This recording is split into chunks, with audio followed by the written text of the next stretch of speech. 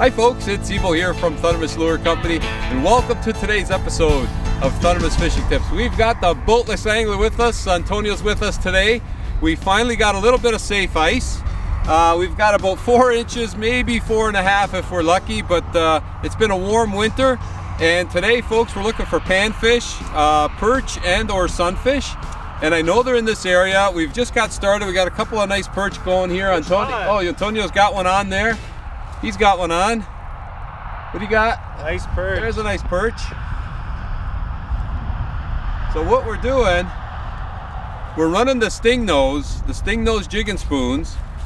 And because there's both sunfish in here as well as perch, what we're doing is we're running the smaller Stingnose. So I've got the 3/16 ounce Stingnose, and Antonio's got the smaller one, which is 1/8 ounce.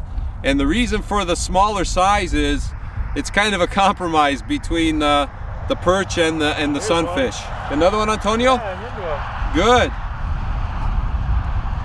Ooh, nice. There's a nice perch. So you've got the 1/8 ounce. So he's got the smaller Stingnose, and like I say, it's got a smaller hook on it for in case we get into some sunfish. But right now it looks like the perch are happening. And I think we're gonna have ourselves a nice day on the ice. Okay, let's get this guy back in again. Now how deep? There you go, Antonio. Antonio's into another one. You got the hot hole there. How deep is it there? 17 feet. 17. Good one? Yeah. So we're getting some nice perch here. Now I've got the bigger spoon, you got the smaller one. Either you got the hot hole, or the spoon is making a difference. Could be the skills. I got a couple.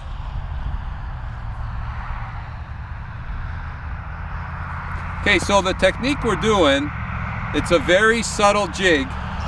There you go, just like that. Antonio's into a school of them over there. Oh, that's a nicer one. That's a good perch. So very subtle jig, right, Antonio? Very, very subtle. Very subtle jig. So nothing too aggressive, just a very subtle lift, let it go down, lift, let it go down, pause for a second or two, just a slight lift. If you jig too aggressively, sometimes what happens when you're ice fishing is that you end up spooking the fish as opposed to catching the fish. So a nice subtle jig and a pause is absolutely perfect. Oh, I saw that hook set, Antonio. Yeah, it feels good. You saw him on the graph there, didn't you? I did. Ooh, nice. They're nice, these perch. They're decent size. They're average size, eh? I like Not them. huge jumbos, but nice perch. There's another one on my graph. You got a pile of them going on there, Antonio. You got the hot hole. There's another one coming. I can see him on the graph. Yep. Nice. Oh yeah. That's a little smaller. I'm gonna let this one go. But there's actually, I can see there's a school here. Okay, Antonio finally got one on. Nice. Feels like a decent perch. Yeah, it's a keeper. Oh, nice one. Yeah. Okay, and I see Antonio's hole dried up over there. He got into that little flurry and now he's moved over. So what we've done is we've drilled a bunch of holes all around, because obviously what happened there, Antonio got into some nice fish and then all of a sudden no more bites. So there might have been just a little school in that area. So now he's going to try over there. I'm going to stick with this hole only because I just got one, so maybe they're gonna move around. But just jigging these spoons off the bottom, nice and subtle. And the other thing, folks, someone wrote in earlier and said, you know, what suits are you wearing? You know, we're out here in 4.5 inches of ice, but even if it was 2 feet of ice, I always wear my survival suit. And if you're looking for survival suits, they come in 1-piece or 2-piece. They're also called floater suits. And I personally like the 1-piece because it's safer. The 2-piece is more convenient because if it's hot out, you might want to take it off, but that's the risk that you run because you want to leave these on. So if you're looking for a survival suit, look for a 1-piece. You can't go wrong. They keep you warm, they keep you safe, they're great to have. Okay, now Antonio's just tried 2 other holes. and still no fish in those holes. So it's been about 5 minutes or so. So let's go back to Antonio's original hole and see if there's any more action in there while he's trying those other holes. Perhaps the school of fish might have moved back. Yep, they're back, Antonio.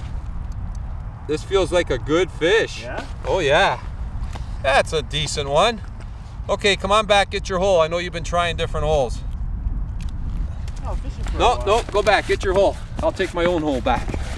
Go ahead, go ahead. You just seen a fish in your hole. Go ahead. But that's the thing, you know, if you have the opportunity to drill different holes and try different spots. I got a little bit of weed there. You got some weed in that hole, Antonio. Really? That could be why those perch are holding there. You want to drill? I could drill some more holes in that area maybe, but I'm gonna stick with this hole. I mean, it's produced some fish. And I don't want to disturb your hole. If I start drilling, you know, with the power auger and making noise again, that could disturb things. So we'll just leave things be. Okay, what we did, folks, he's chunky. I think this one will keep. What we did is Antonio's away down there now because the bite totally dried up in those holes. And I went and drilled some more holes. I didn't want to do it earlier because I didn't want to scare anything. But what I did was I just drilled 3 holes just around the area a little bit to see if maybe the school has moved a little bit. And right off the hop, I picked one up. So maybe that strategy is going to pay off. We might just keep drilling and moving here as the day goes on. But Antonio's away down there. Oh, it looks like he's got something on in that hole. Yeah, looks like keeper. Oh, I got one too. Nice. I got another one too. So this looks like a small perch. Okay, but oh boy. Let's see if I can get that hook out. The strategy though is paying off. We drilled some different holes. This one, unfortunately, I think I'm gonna have to keep him because he just inhaled. Oh no, it's come out. He's okay.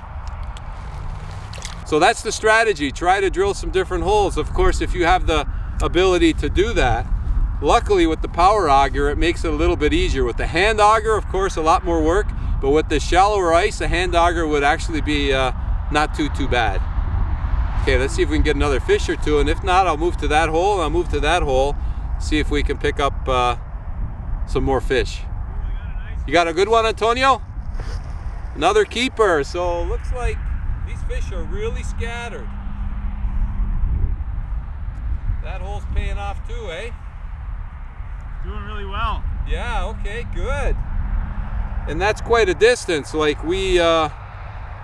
I drilled these 3 holes in the same area that we started off in, and then Antonio drilled some holes out there a little bit further, and looks like there's some fish holding out there too. That's a decent perch. He's kind of borderline. We'll put him back, but boy, he gave me a really good hit. Oh, you know what I should do? No, I'm going to drop it back down, but I want to try that hole there. I'm going to try both these holes and see if they're holding fish. But I don't want to leave until the bite stops in this hole. There you go. Wow, those holes did not produce.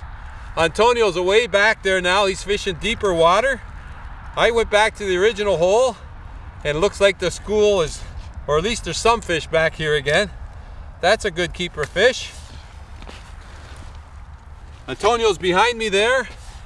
We're gonna keep moving around. It's a beautiful winter day out here. Absolutely gorgeous. I'm just so happy to be out on the ice again. It's taken a while to get some safe ice, so we're gonna take advantage and spend the day out here. And by the looks of it, just hop around from hole to hole and look for those active fish and see if we can, well, it looks like we already got a bit of a feed for tonight, so we're gonna have a nice perch fry tonight, but we're gonna definitely enjoy the day ice fishing today. So glad you could join me. If you get an opportunity and you haven't had a chance to try ice fishing, give it a try. It's a great way to pass the winters by, and it's a lot of fun. I want to thank you ever so much for tuning in to today's episode of Thundermist Fishing Tips. And as always, folks, until next time, good luck and good fishing.